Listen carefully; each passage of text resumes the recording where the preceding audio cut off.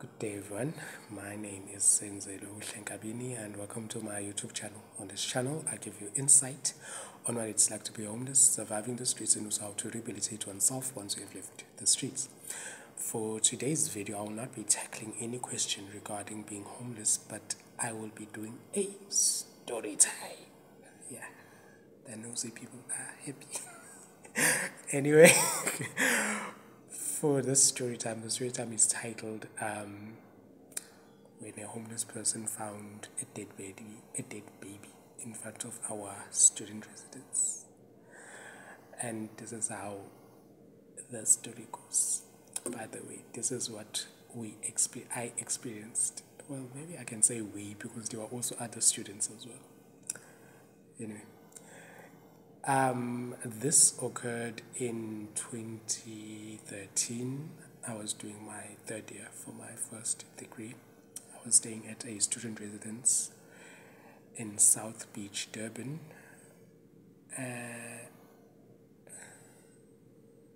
I'm not going to mention the university, but if you live in Durban, you know which university those residences are for.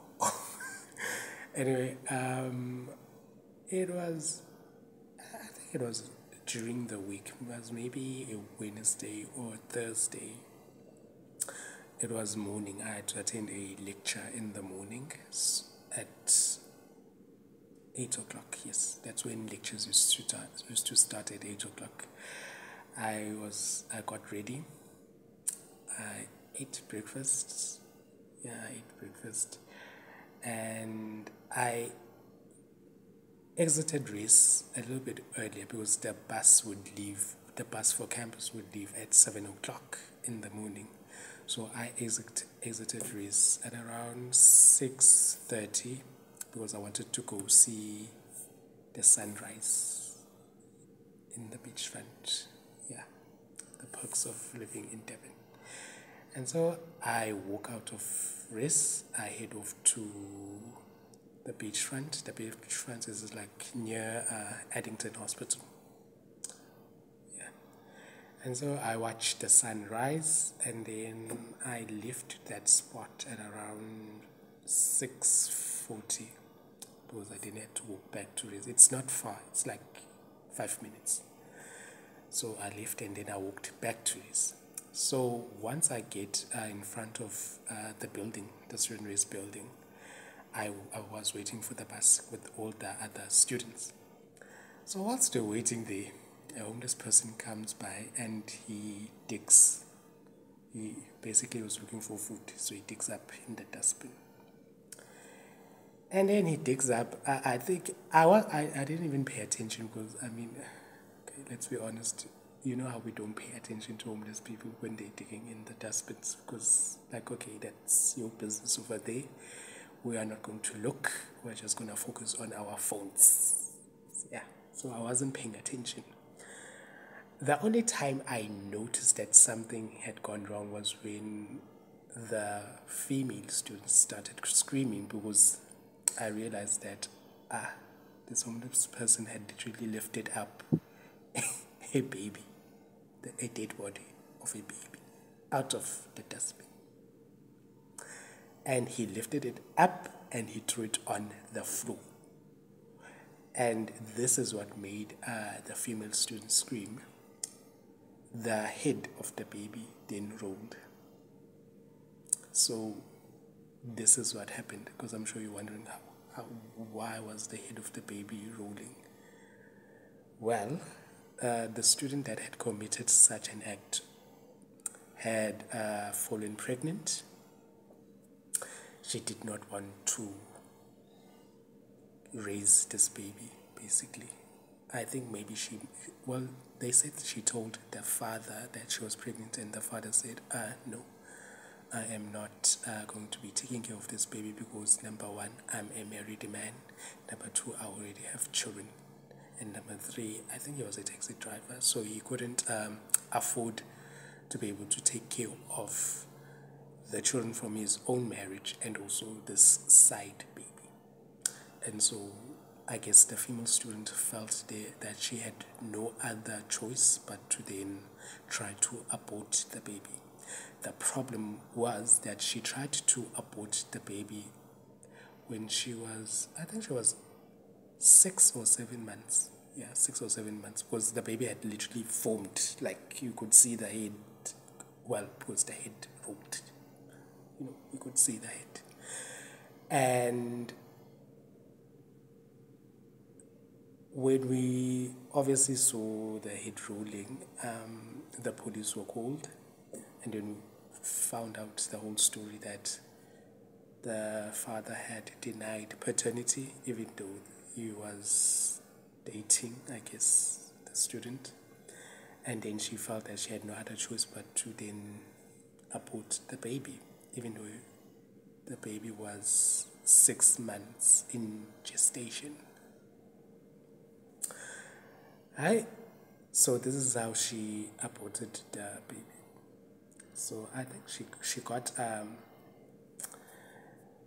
what can I say, herbs, but if you live in South Africa, I'll just say muti.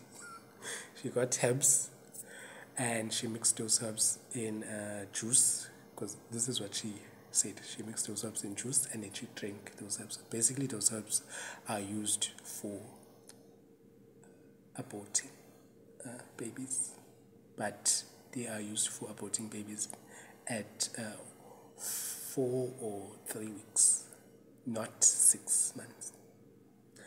Fine, she drank those herbs, and then obviously she proceeded to then start to give birth to this 6-month in gestation baby. Fine, she gave birth alone, by the way, alone, at rest, alone. She gave birth to the baby, and then I think maybe we suspect that the baby might have cried, because once the baby comes out of the womb, it cries. So since the baby cried, I don't know whether she walked or whether she crawled, but she took a knife and cut the baby's head, because the baby was crying, and you all know that babies scream when they cry. So she cut off the baby's head. Then she cleaned the room where she gave birth in. I guess we can call it giving birth. Yeah. She cleaned the room where she gave birth in, and then wrapped the baby in plastic, and then went downstairs to the bin downstairs and threw the baby in there. Because obviously if it's wrapped in plastic, no one's going to dig through plastic. The municipal workers that call it garbage aren't going to dig through plastic. They're just going to take what's in the bin and throw it in the truck. However, on that day, a homeless person decided to dig through that bin, and voila, a baby was in there. Her roommates were also suspicious when they came back from campus, because since she had given birth in that room, she literally cleaned the whole unit. Like, I suspect that there were 2 or 3 bedrooms in that unit. It was basically like a flat, and she cleaned the whole room. So I don't know whether maybe she started to bleed a lot and the blood might have gotten into other bedrooms. I don't know, but she cleaned all the rooms. Like, literally, it was clean. Her roommates said that they came back and found a thoroughly cleaned house, clean with bleach and all. And they became suspicious, because now, Aibo, you even went into our bedrooms and cleaned. Aye, what's going on here? And she even washed the dishes. Obviously, she also washed the knife that she used to exit the baby. And of course, when she cleaned, it was suspicious, but then, they didn't pay much attention to it. It was only, all of this was only then revealed after the homeless man who was digging through the dustbin found the baby in the dustbin. And then the police had to be called. And at that exact moment, whilst we were still waiting for the bus, the residence assistant or the student residence assistant called all the female students and said, no one is going to campus. We are going to squeeze everyone's boobs, everyone's breasts. Because apparently when you're pregnant, you produce milk. I don't know, I've never been pregnant, so that's why I'm asking. So she said, no female student is going to campus. Every one of you here, we're going to squeeze your breasts. And at that moment, the female student that had exited her own baby, she then admitted that she was the one that did it. And then she also explained why she did it. And so, yeah, that's how a homeless person found a dead baby's body in a dustbin. Now, I don't know with regards to the story whether who was wrong or who was right. There are many facets that contributed to this act.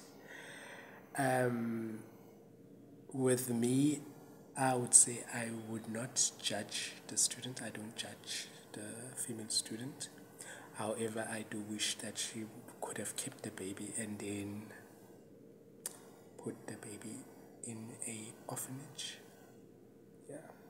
Because at the time, I mean, this was in 2013, so there were means or there were ways that she could have literally just taken the baby to an orphanage around Durban. There are orphanages that do take children.